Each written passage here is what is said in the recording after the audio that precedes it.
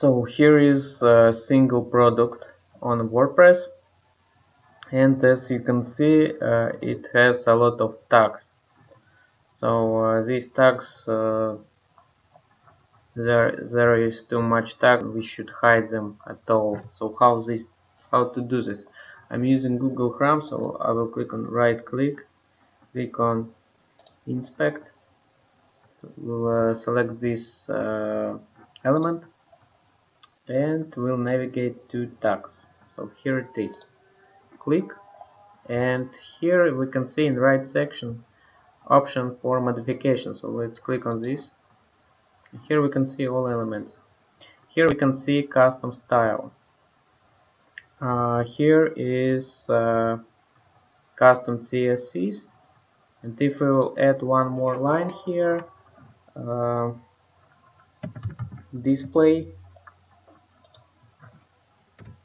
and we'll type here none. Here we can see that tags will be disappeared. So now we need to transfer this to our WordPress website. So how to do this? Simply select here, click on it, and right click and click on copy.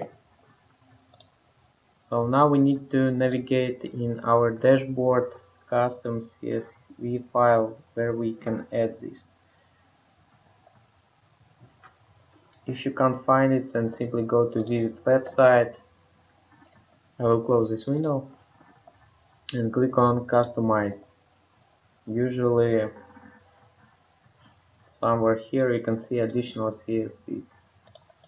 Now paste code here. Sometimes it may show you that this may break your website. Make sure to ignore this. And, let's open brackets here and type here display none. Let's click on publish. When you have published, make sure to open any product here and check if this works. If this, as you can see, it's in my case it helped me. Let's click on another product.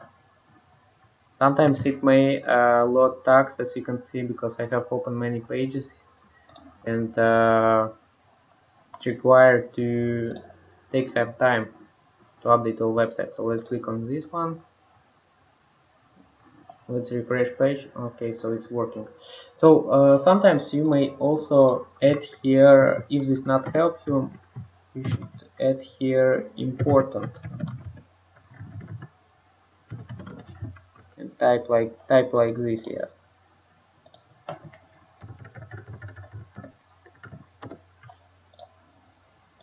Important means that this code will overwrite your current code. So when it's done, simply click on publish.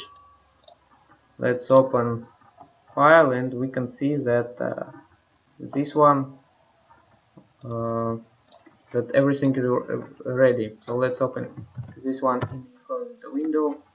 1 second, please. For example, this one.